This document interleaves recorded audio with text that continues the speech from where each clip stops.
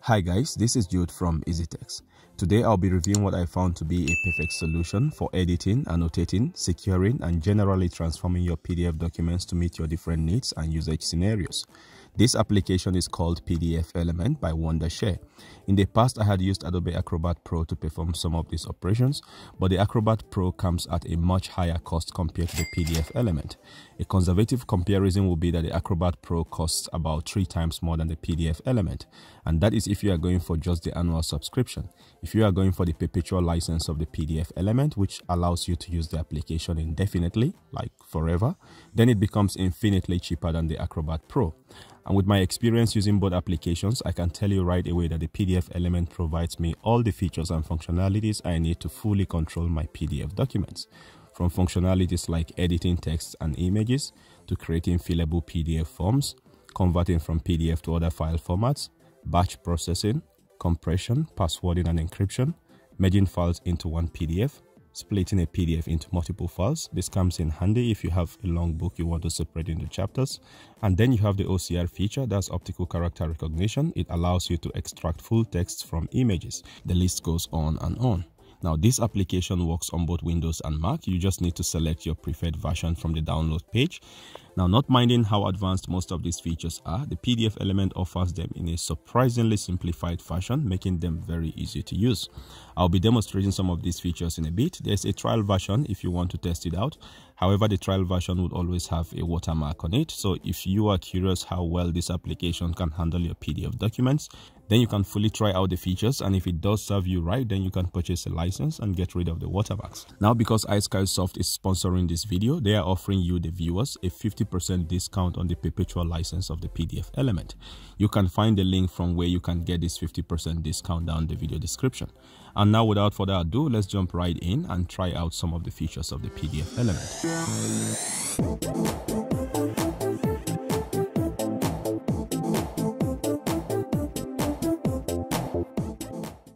Okay, so first off is the installation, which is purely typical. The link in the description will take you to a page like this. Here, click on the free download button at the top right corner to download the installation files.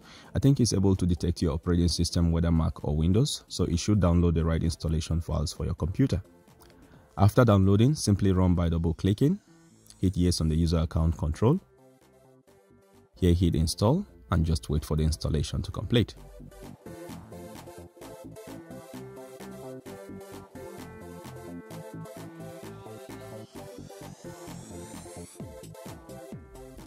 After installing, you can click on this Start Now button, and in a moment you should have a page like this pop up. Now, this is what the PDFelement homepage looks like, and in case you are wondering, there is no difference between the installation of the trial version and the full version. To get the full features of this application and remove watermarks on your edited documents, simply sign in with the credentials associated with the license you purchased, and your subscription will be activated automatically. From here, you can see how simplified the overall layout is. You have your recent file area, which shows your recently opened documents. You can open a new file using this Open File button. And on the right side, you have these key features: Edit PDF, Create PDF, Convert PDF, Batch Process, Combine PDF, and PDF Templates. Obviously, the application does much more than just these key operations. Most of the other functions you might not see on the home page are either grouped under these key functions or just accessible from other parts of the application.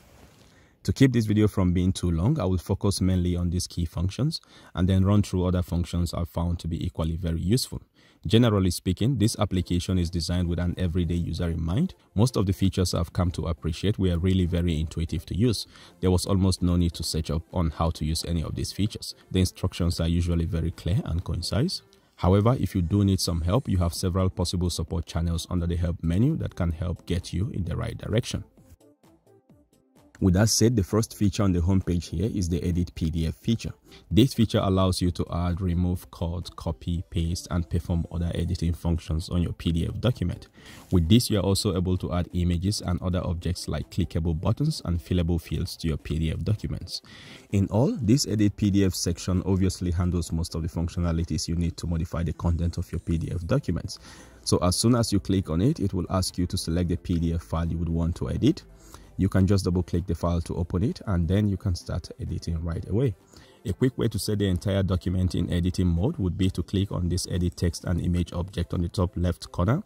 This immediately turns your PDF document into what seems like a Word file. So basically everything becomes ready to be edited, both texts and images alike. With the text, you don't have to worry about trying to figure out the font style or size or anything like that. As soon as you click on the text area, it automatically starts using the font style in that particular area of the document. You can resize the text fields as you wish, change font style if you like, pretty much like how you edit your MS Word documents.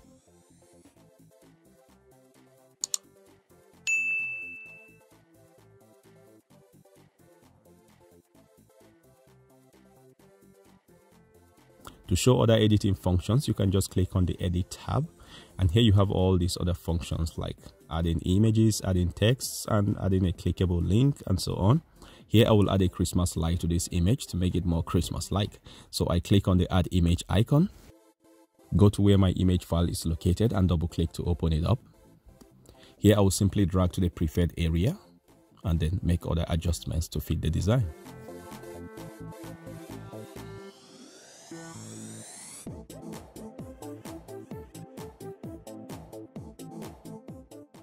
Next, you have the Add Link feature. This allows you to add clickable links to your PDF document so that your readers can directly click and get to the desired web page.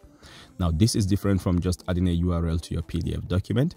With this feature, you can select a particular area on the document and embed a URL link behind the area. This becomes very useful if you have some long URLs you don't want appearing in front of your document, and yet you want your readers to be able to click through to them.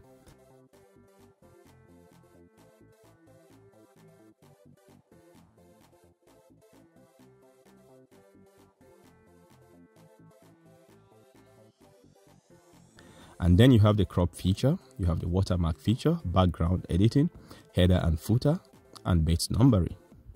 Under the comment tab, you have a bunch of tools to help you annotate your PDF documents. So you can highlight, strike through, underline, and all these other tools. You can also add some shapes to the document.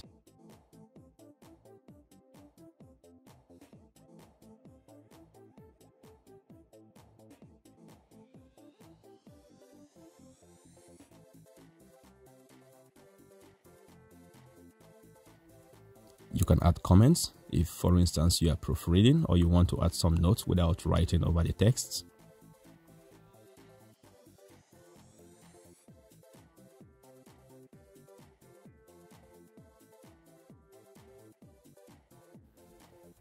You can add text box.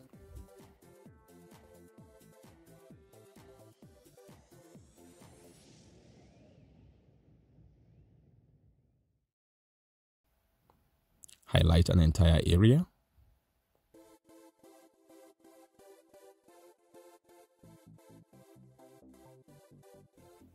Type over an area using the typewriter feature.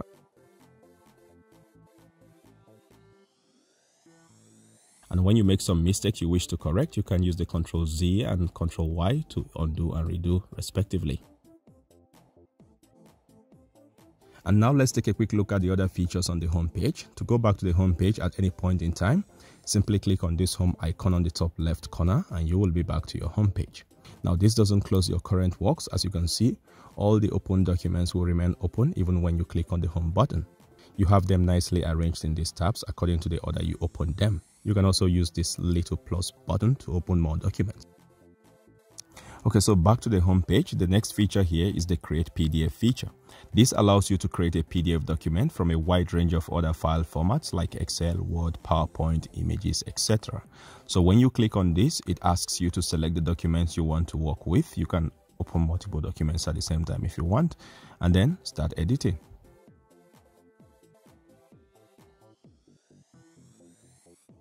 Back to the home page to the right, you have the Convert PDF feature. This enables you to convert your PDF documents to other file formats in a very neat and editable fashion. So pretty much the opposite of the previous function. So you won't lose your layout, your formatting, or your tables. Here, let me convert this document to a Word file. So I just open it. The default format is already docx. However, you can click on the drop down to choose from a bunch of other formats. There are other advanced settings which I wouldn't want to tamper with at the moment. I will just go ahead and save this with the default settings.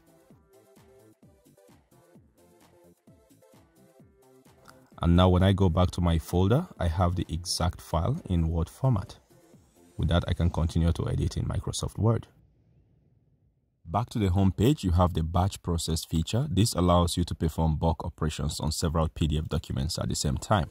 So functions like PDF conversion, data extraction, data encryption, watermarking, and all those kinds of functions. And then you have the combined PDF feature. This does exactly what the name implies and even more. So first, it allows you to select multiple PDF documents and combine them either in full or just specific pages into one single PDF document. Here I will just select 2 random documents and combine some random pages from them.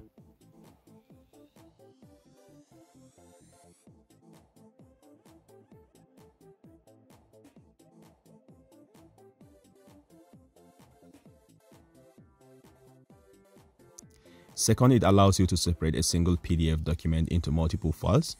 So for that, you simply open the document you want to separate. Here I want to just extract the day 1 material from this really long book.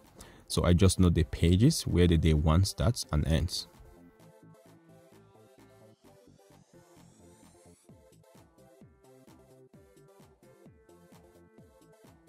Then go back to the home page and open the document using the combined PDF feature.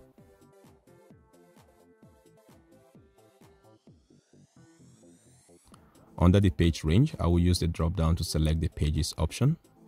Then here I will put the page range for day 1 and hit next. It immediately extracts the day 1 material and then opens it in a new tab. Here I can use the save as option to save the file to my desired location. Also, when you go to your desktop, you will have this folder named PDFelement 7. In there you have the combined folder which holds your combined files. From here you can copy and rename your files accordingly. And finally, you have this really awesome collection of PDF templates, all free for you to use. I assume that they must have carefully selected all these templates, so you can expect that these templates would be more professional than most of the random free templates you can get online. And if you are into buying premium document templates online, then this feature alone worth your investment. There are hundreds of them. Here you have them grouped in these different categories, and each category has other subcategories to help narrow down your search even further. When you find a suitable template, simply click on it. It should open up a preview of the template. Then click on this little download icon on the top right corner to download the template. As soon as it opens up, you can go to the top menu and click on Edit to start editing the document right away. Before I wrap up, there's one more feature I would like to demonstrate. That's the OCR feature. OCR is short for optical character recognition. This basically allows you to extract text from an image file. So here I have a picture I took with my phone from a laptop screen. I will open it up in PDFelement. Now as soon as it opens, I will have this Perform OCR button on the top here. I will click on that. Just ignore this. Now if this is your first time using the OCR feature, it will ask you to download the OCR element. Simply click to download and wait for the download to complete.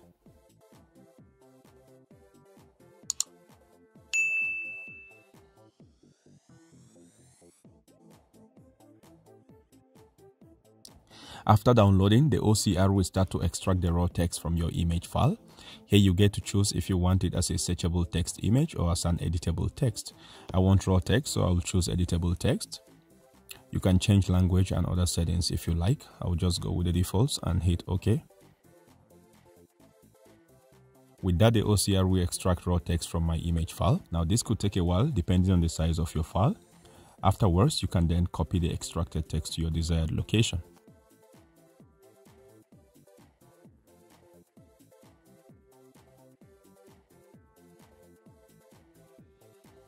Again, most of the features in this application are really simplified and provide you enough information on how to use them, so it's fairly easy to figure them out. Here, for instance, on the Protect tab, pointing to this padlock icon just informs you that it applies password to encrypt the PDF file. And when you click on it, it opens up the password security dialog box where you can add the password and encryption scheme you want to use to protect your document. Same goes for nearly all the other features. And that is it for this review. Again, there are tons of features and functionalities I probably didn't even mention.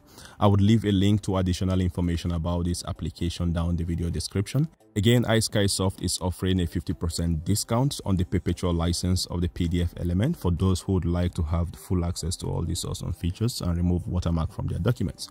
Link to that will be in the video description. Give this video a thumbs up if you found it useful. Share with anyone you think might want to see. Drop us a comment if you have any questions or feedbacks. Don't forget to subscribe and turn on notification for updates on future tech reviews and other tech tutorials on the channel. Thanks for watching and see you in the next one.